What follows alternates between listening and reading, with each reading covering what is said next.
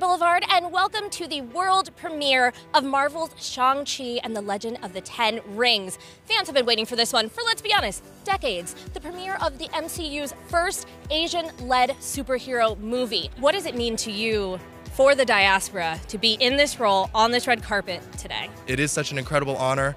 It is absolutely that watershed moment. I mean, there's so many people here.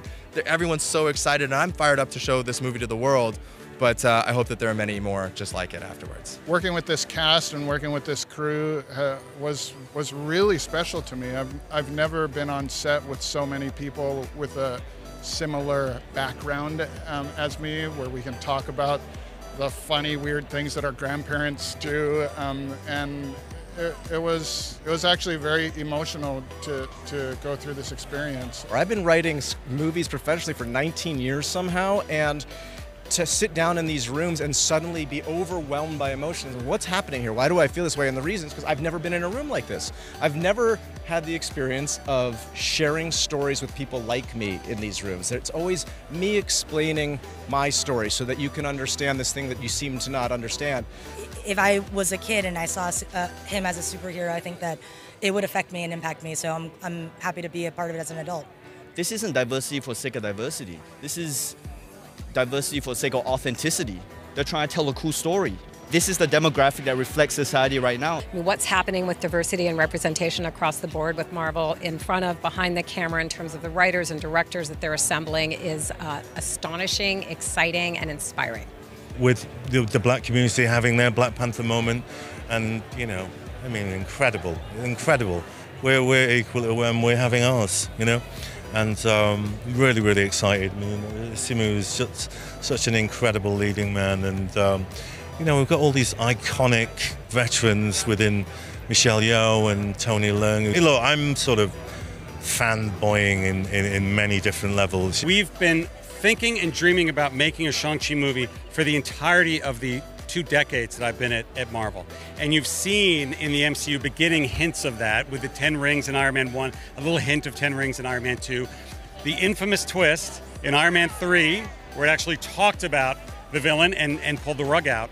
And even in a little short film we did called All Hail the King, exactly. And it's fun that again, that's all just background to what this film is really about, which is an origin story of a new Marvel hero in Shang-Chi. Tweeted, "We are not the experiment, we are the surprise." Why was it important to share that message, and what has the reaction been, and what do you feel like has gotten across from that tweet?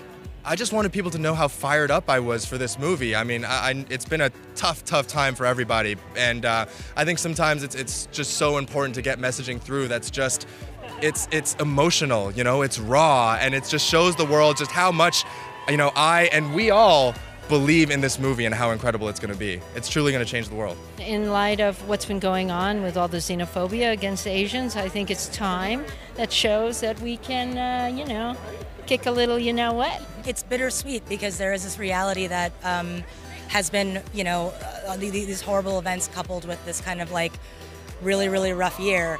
And I think what I know is that we need to come together in those times in empathy and understanding.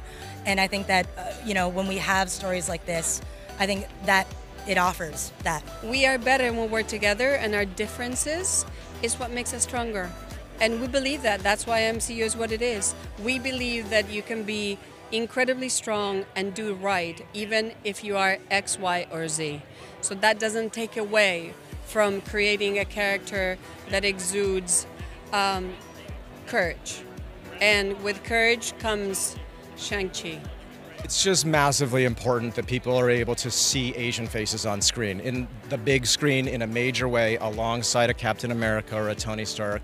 It sounds like a minor thing, I know, to a lot of people who haven't sort of lived the life of not growing up with any sort of Asian representation on screen. What superhero am I supposed to dress up as? Who's the Asian rock star I'm supposed to want to play like? You know, it's an ongoing evolution, and it feels like we're starting to get somewhere, and this is a really big step. Maybe I mean, as far as movies go, I don't know who does it bigger than Marvel, so. Shang-Chi could become the new moral center of the Marvel Universe now that Captain America is gone for the moment. All right, I like that road for him. I like that path. Yeah, well, I mean, it's up to them to do it, but if I was writing the scripts, I'd be heading in that direction.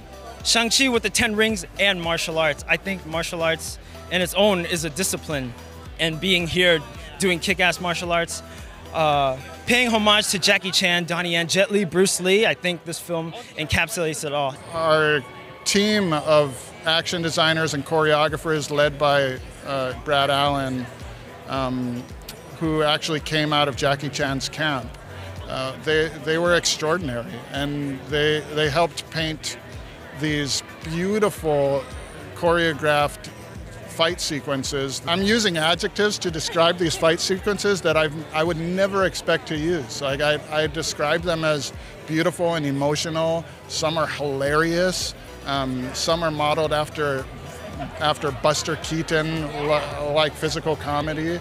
And then some are so spectacular and full of Marvel pizzazz. I didn't have too much skills to share, to show off to begin with, but with the trainings, I personally had over a month of training every day full-time, packed with different types of training, and I got trained by the world champion of that type of martial arts. My favorite part of the training was the massage we get at the end of the week. That was just amazing. I didn't have any martial arts background before this film, so they flew me 4 months early to train, and they really trained us hard. You can hear Simu and I screaming in the stunt stage from a mile away. But I did punch him in the face, whoops. I didn't mean to, but I did enjoy. She didn't mean to. I did enjoy that moment, sorry. Simu is a special person, a special performer. I honestly don't think anybody else could have played this role the way that he did. He brought so much humor, humanity, so much charisma, and just badassness. Both on screen and off screen, to be honest with you. He's proven that he is ready to step into and has embodied a new Marvel hero, and we're lucky to have him. He's got the stunt ability. The guy's got the flipping. He can do flips. He can do like a standing backflip. Can you? No, I can't. No, who can do that? No one on this red carpet can do that, except for maybe. Okay, there's like 10 people. This is a bad example, but he has a very special skill set to be that character. That thing about Asians having to work twice as hard, he didn't even have a suit. he had his birthday suit, and so he had to rock his abs, you know. I've only got one barrel, you know, he's got like an 8-pack. I do want to ask you about a couple of your previous collaborators. They have been in the MCU before. You have Brie, you have Michael B. Jordan, two friends of yours. Did you ask for one piece of advice about joining this MCU fold, and if so, what was that piece of advice? I mean, the first thing I asked Brie and Michael B. and Ryan Coogler was, should I do this? And, you know, they all said yes. What was really hung with me was something that Ryan told me, which was, yes, it is stressful. Yes, there is a lot of pressure, but none of that comes from the people that you are working with.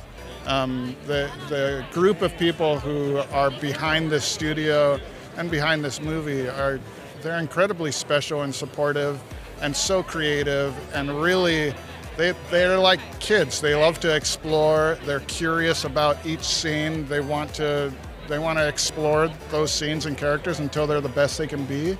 And it's all out of the love of all these fans. What is the one thing that you want people to take away from Shang-Chi when they get a chance to see it in theaters? It is a celebration of culture. It's a celebration of coming of age. It's a celebration of so many things. And it's also, by the way, got some of the most incredible action sequences you've ever seen.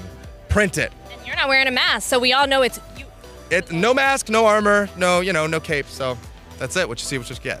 You're like a real life superhero, ladies and gentlemen.